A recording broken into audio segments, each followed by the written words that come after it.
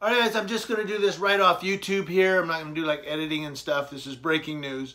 I just read this. It was posted on CNN about 45 minutes ago. I will put the link to that story in the description box below.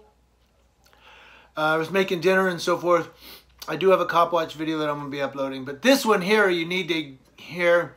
Former Fort Worth police officer who was involved in the Tatiana K. Jefferson murder has been charged with just that.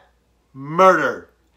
Now, again, I'm going to put a link to this whole story in the description box below, but Officer Aaron Dean, that's the thumbnail that I'm using for this video, is being held in the Tarrant County Jail. The Fort Worth Police Department wrote on Twitter, he's being held on $200,000 bond, according to the Tarrant County inmate website.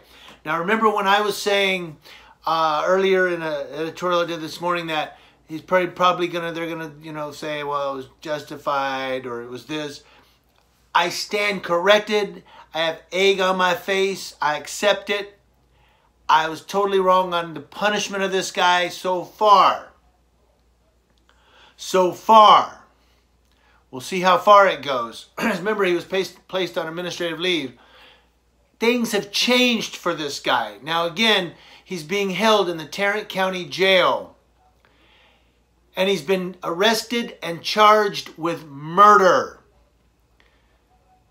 Lee Merritt, the attorney, the family said, quote, the family of Tatiana Jefferson is relieved that Aaron Dean has been arrested and charged with murder. We need to see this through to a vigorous prosecution and appropriate sentencing. The city of Fort Worth has much work to do to reform a brutal culture of policing. And again, he says a vigorous prosecution and appropriate sentencing. That's right. Let's not have a Geiger incident where he gets 10 years. Because she'll be out in 5 to 7 probably. I don't know. But Dean resigned earlier Monday. He resigned today. He was served with a written administrative complaint Sunday, placed on detached duty and stripped of his badge and firearm, Interim Police Chief Ed Krause said.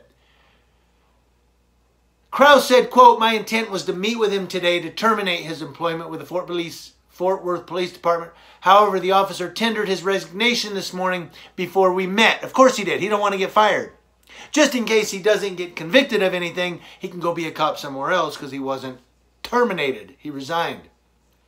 That's why they resigned, by the way.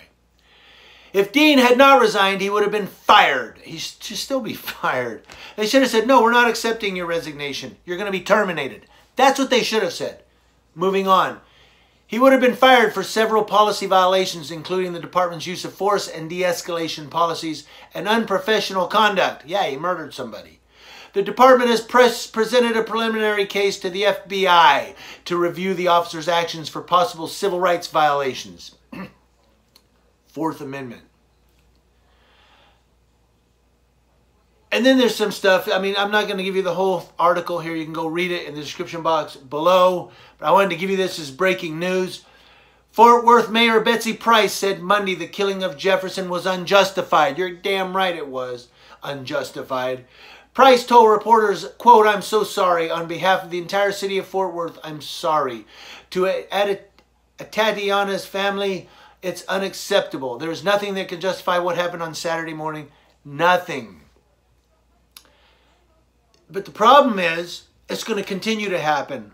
Why? Because we still got cops on the street. And I'm talking nationwide. This is going to continue to happen as long as there's cops with badges and guns. I mean, I'm sorry, I sound like a pessimist, but police responded to Jefferson's house around 2:25 a.m. Saturday after a concerned neighbor noticed her doors were open in the middle of the night. That's my editorial from this morning if you want to go hear that. And I'm not going to retract anything I said in that editorial except how I was saying that they might justify this and say, well, it was in the line of duty or whatever. I don't remember how I worded it. But I was wrong. He's been charged with murder, but we'll see. We'll see what the conviction is.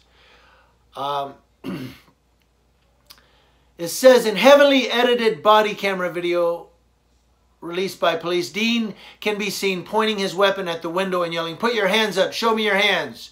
He does not identify himself as a police officer. 2 seconds later, he fires through the window. So Let me see your hands. Put up your hands. 1001, 1002. Boom. I don't know if she put her hands up or not, but I was just counting off the 2 seconds. Police said in a statement Saturday that he had perceived a threat and that officers provided medical care after the shooting. And I remember how I said all they have to do is say, I felt threatened. But apparently, now I want to know also, and I'm sorry I'm talking fast and I'm talking rambled, but I just found this out and I want to get it out. I got to go pick up wife from work and I don't want her sitting there waiting on me. But what I want to hear from you guys is, do you believe that this guy was arrested and charged for murder because the police want to follow through with this and they believe that he should be charged with murder? Or is it because the whole city is in an uproar? The whole city of Fort Worth, they've been protesting, they've been meeting, they've been crying out. This thing has gone national. It's all over the news from California to New York and everywhere in between. Everybody's talking about this. Is that why he was charged with murder? Or is it because the police department actually believe he should be charged with murder? I want to know what you guys think about that. If nobody was talking about this, if people were just like, yeah, the cop shot some poor lady, would he have been charged with murder? I want to know what you guys think. Just opinion here because we don't really know.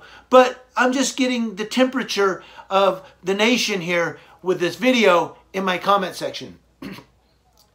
Now, police said in a statement that they found a firearm when they entered the room where Jefferson died. The video released by police shows two mostly blurred clips that appear to be from inside the home showing a firearm. At a Sunday news conference, a reporter asked police spokesman Lieutenant Brandon O'Neill if Jefferson was holding the gun when the officer shot. He declined to answer. You're goddamn right he declined to answer. I don't know. Merritt told CNN affiliate KTVT, quote, there was nothing nefarious or illegal about owning a firearm. That is correct. And they presented in no way that the firearm was contributory toward the use of deadly force here. Somebody mistyped something, I think. But Merritt said an independent law enforcement agency should take over the investigation. He's right. He says, quote, we don't think that Fort Worth police should be investigating it on their own. No, you don't investigate yourself in a matter like this. But there's a whole lot more in here. If you want to go read it, it's in the description box below. I just wanted to quickly bring to your attention that the officer Aaron Dean, who's the thumbnail on this video, resigned before he could be terminated. They should have said, no, you're getting fired, buddy. But he resigned, and then now he's been arrested and charged with murder. We'll see how it goes. We thought Geiger, when she got arrested, we thought, there it goes, she's going to be charged, and then she got 10 years for killing a guy in his own home. So we'll see how this goes. Community Leo Watch, letting you know what's going on with Leos across your nation, and I have a Leo Watch coming for you right after this one. Got to go pick up wifey. Thanks for watching, guys. I'm going to have editorials for you all week long. I might not have one for you Wednesday because I'm going to court. I go to court Wednesday. But I'll have something for you on Wednesday. See what it is. Thanks, guys, for watching.